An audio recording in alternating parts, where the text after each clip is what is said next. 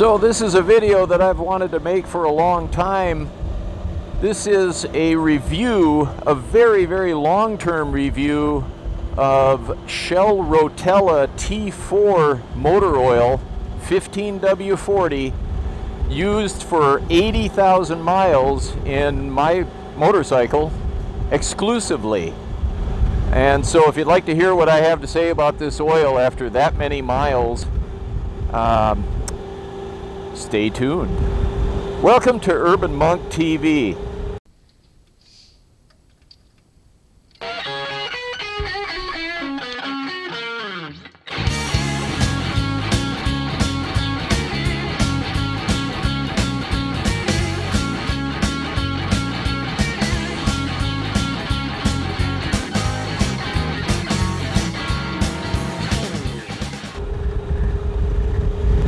So yeah, I'm just down for a ride here. It's hot in the Los Angeles area. It's summertime, and so I'm sticking to the coast. This is the Pacific Coast Highway, or what they call the PCH, often referred to as CA1 or California 1. Pretty famous road among motorcyclists. I've ridden most of it, but there are some sections I haven't done. Anywho, I have, as those who have watched my channel know, owned this 2012 Suzuki V-Strom. I'm gonna close this. You know, when I'm down by the ocean, there's something about the salt in the air that fogs up my windscreen like this, and the pin lock makes no difference. I don't know if any of the rest of you who live near large bodies of salt water experience that same thing, but it's kind of annoying. I've used Shell Rotella T4 cheap motor oil, which is on the surface, on the bottle, intended for diesel engines. And I buy it at a big box retailer in a big 5-quart jug. So I get 2 oil changes plus some out of every, actually not quite 2, out of every bottle I buy. I've been buying it for around $13 a bottle for a long time. Now with oil prices where they are, Brent oil being as high as it is, although it's come down a little, I guess. I'm sure it's more. I actually haven't been shopping for it during this price spike yet, because I've had it in my garage. But, you know, this is not a Suzuki motor oil. It's not a Honda motor oil. It's not explicitly marked as a synthetic oil or even a synthetic blend. But those of you who know my bike, my story, know that I bought this used Suzuki V-Strom with about 2,300 miles on it, so it was almost brand new. And now I've got a little over 82,000 miles on it, so in rough numbers, I've used Shell Rotella T4 15W40 for 80,000 miles with no other oil ever having been in this bike. So I'm getting some breakfast. I've got a lot of thoughts about this oil. It's cloudy here today, but it's super comfortable, even with the mesh jacket on. Newport Fashion Island. It's just a mall like any other. Pretty fancy mall, but malls are malls, right? If you followed my trip across the country, palms, pines, and fishing lines, you may have heard a few comments about my joy of malls and big box retail. The sarcasm is about as thick as this fog. I'm going to eat breakfast at Ruby's in Newport Beach.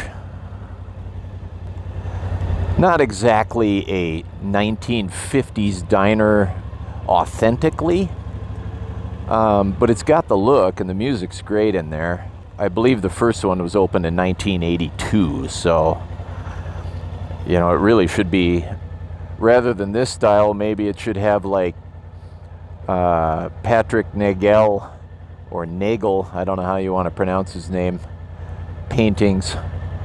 But rubies. Oh, and some of you have commented lately about my Phaedrus was here stickers. Let me turn this off. If you watched Palms, Pines, and Fishing Lines, you saw this sticker there the entire time. And a couple of you have reached out, actually quite a few of you have reached out, and asked me where you can get these. I actually have a limited number of these that I cut and have made. They're a vinyl sticker, and they'll last a long time. This one's got a lot of miles on it.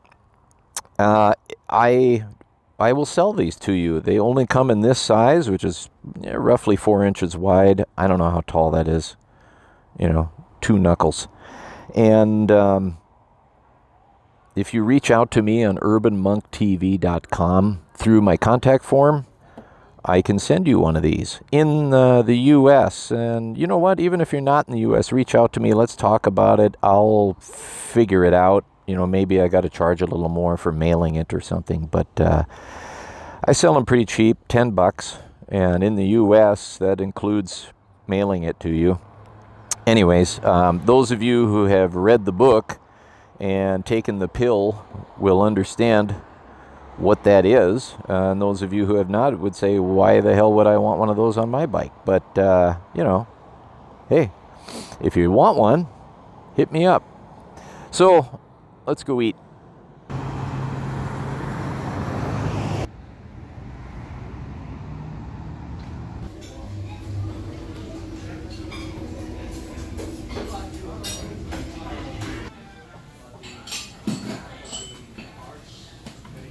Ruby's 50s diner, great swing music, typical diner food, burgers, fries, eggs, pancakes for breakfast, that kind of thing. Good coffee. Enough of a plug for Ruby's. No sort of deal going on here. So, Rotella oil. Why do I use it, and why have I used it exclusively? Well, one, motorcycle oil, motorcycle branded oils are expensive, right? And so over the lifetime of owning a bike, maybe it's incrementally more money, but it adds up. And this stuff, you know, I get 2 oil changes, so essentially nearly 8,000 miles maybe out of a jug for $13. Again, the price is probably higher today, but I guess I'm hoping it goes back down to that price at some point in the future. Maybe inflation's here to stay. It is a diesel oil if you read the label on the front, but if you flip it around to the back, it is JASO, J-A-S-O, MA2 rated. And while my V-Strom is not asking for that particular rating, all of the ratings that it is asking for, the Rotella T4 meets and exceeds them. So, fine. And many of the other motorcycles that I've owned in the past, and my Cafe Racer, which I affectionately call Mr. Corton. You can read my book on that. Book is available on urbanmonktv.com. You can watch the build of that bike, but that calls for MA2, JASO MA2 rated oil, and so does the CX500. Many motorcycles, you know, this is the rating that a lot of guys look for. So it has it, and it has always had it. There's more I can say about this oil from a technical standpoint. I'm going to wait till I'm back in my shop to do that. What I will say is that I do change my oil frequently, so if the manufacturer's service manual and the regular recommended service interval is somewhere around like 4,000 miles, I do change it more frequently than that. I really go by feel of the transmission. When I put in fresh shell Rotella, I can feel just smooth shifts. And when I start getting over maybe 3,500 miles with this oil, it just feels a little more clunky. That's when I change it. Or earlier, like if I'm going on a trip and I know I'll get past 3,500 miles on that trip, well then I'll just change it early. You know, like the long trip I took, Palms, Pines, and Fishing Lines. I don't believe I was due for an oil change right before that. Changed it anyways. Start out fresh, right? The other thing I will say is, hey, there's more to a good oil than you put it in, your bike didn't break down over 80,000 miles, and you felt like the shifting was good, right? Like that's not very exacting metrics around performance of a lubricating oil. Well, so let's talk about maybe more exact metrics. Those of you who follow my channel will know that roughly every 10 to 15,000 miles, I do an updated review of my bike. So I've done a 50,000 mile review, I did a 60,000 mile review, and before I took the trip across country, I did a 70,000 mile review. I'm about to do another one soon, over 80. I'll probably push it to 85,000 because that's really when I'm gonna need a valve tappet clearance adjustment and some new spark plugs. But, and I like to do those things when I'm in there. When I do these reviews, and if you're interested in watching these reviews, you know, here's one of them, and I'll put down below in the description the other reviews. There's 3 of them so far, but I take the bike apart, I take exacting measurements of valve wear, and I report on how much valve train wear I'm experiencing as far as tappet clearance is concerned and what kinds of shims I've had to put in. Here's the caveat, not many. One up to this point. No, one and then another one before the trip. So after 80,000 miles, I've replaced 2 shims. That's like nearly no wear whatsoever in valve train. And then the other thing I do every time I do these reviews is compression. And my engine compression just continues to be fantastic. So, you know, what more can I say about it other than taking the engine apart and, you know, pulling like the crankshaft, pulling connecting rods off the crankshaft and measuring the clearances in there, or maybe around the journals of the camshafts. No, I haven't done those types of measurements, but the measurements I have done are telling me this engine is in great shape after 80,000 miles. So check out those reviews, and I'm gonna have breakfast here, and then I'll ride back to the shop and I'll finish up this review. One thing I'll say about rubies, and this has nothing to do with motor oil, but Rodney, I know you're watching. Basted eggs. Those of you who order your eggs basted know that there are very few places that actually can get them right. Rubies gets them right every time. Okay, so back in the shop. Rotella, right? So this is the stuff. This is the jug I buy. And on the back, here's your rating, and then a whole bunch of other ratings. And in here is JASO MA2, which I mentioned previously is what I hone in on.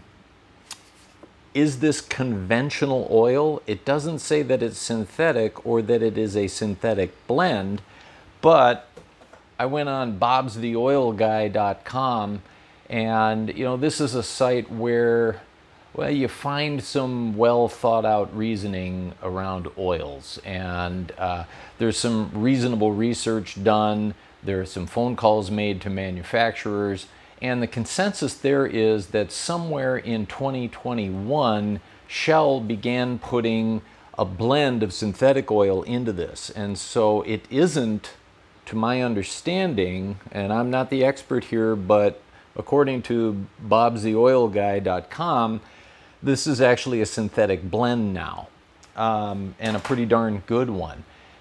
If you look closely at the rating, this is rated for CK, which is far above the SJ and SN and S whatevers that we tend to find with motorcycle service manual ratings for the motor oil that you should use in your bike. Let's just put it this way, it exceeds it. After 80,000 miles of running this oil, I'm still riding my bike. I still have yet to replace the clutch. Oh, and I should mention, when you're looking at motor oils, in that same rating circle, if you see the words energy conserving or something down in the bottom half semicircle of this circular badge, don't put it in a wet clutch motorcycle. The wonderful thing about Rotella is it does not have those friction reducing additives that would be bad for your wet clutch. So another reason why it's a good candidate for motorcycles with wet clutches like mine. I have not replaced my clutch yet after 80,000 miles. It's still the original clutch plates. There's quite a bit on this V-Strom that I have not replaced. Other than fluids and tires and brakes and chains, I haven't put anything into this bike. And it continues to serve me well. And Shell Rotella T4 continues to serve me well. If you look at another motor oil that is meant for cars, which do not have wet clutches, you will see that energy conserving moniker in that badge. Avoid this in motorcycles with wet clutches. Not all motorcycles have wet clutches, which is why I'm specifically saying that. Pretty rare though nowadays to find a motorcycle with a dry clutch. Some BMWs. There you go. Might be others that I'm not thinking of. So hey, you know, that's my review of Shell Rotella T4 cheap motor oil, used long-term and used exclusively. And I honestly, I mean, I'm telling you, like I set out from the beginning when I bought this bike to not use any other oil because I just wanted to prove, I mean, I grew up, as we all have, with people saying, nope, you got to use this oil, and people put their flag in the sand and they're really firm about it, and it just didn't make sense to me. So I thought, all right, I'm going to put my bike at risk and I'm going to stick to this and stick to it long term. I have done that. I promise you, there has never been a drop of any other oil in this bike except for that first 2,300 miles. I don't know what was in it. The only scenario I can think that would be better is if I bought an absolutely brand new bike, and even in that case, the manufacturer is going to have put something else in there for that first break-in period. So, you know, this bike did not go far beyond that break-in period from the manufacturer with question mark oil in it. And beyond that, it has always been Shell Rotella T4, nothing else. 82,000 miles on it now, running like a champ, measurements, metrics, all looking thumbs up, and there you go. I'm just going to let that speak for itself. I hope that you found that this review was useful. If you are interested in learning more about me and my motorcycle journey, there's a lot you can find here on Urban Monk TV. There is a complete and detailed Cafe Racer build of a 1978 GS 550. I mean, every nut and bolt, guys. So if you want to learn motorcycle mechanics and how to rebuild an engine and strip a bike down to an empty frame and all parts off of it, build it up as a custom, or just put a motorcycle together, it's here. And if you want to read my book, Creating Mr. Corton, it is available on urbanmonktv.com. There's a lot about how I shop for motorcycles, how I fell in love with motorcycles. It's just a good read for people that like motorcycling, and so that's available. Other than that, I appreciate you watching. Oh, if you want Phaedrus Was Here stickers, reach out to me through the contact form in urbanmonktv.com. I will respond eventually. I'm not there every single day checking those emails, but I get it done. Hey, if you liked this video, give it a thumbs up and subscribe if you would like to become an urban monk. Thanks for watching.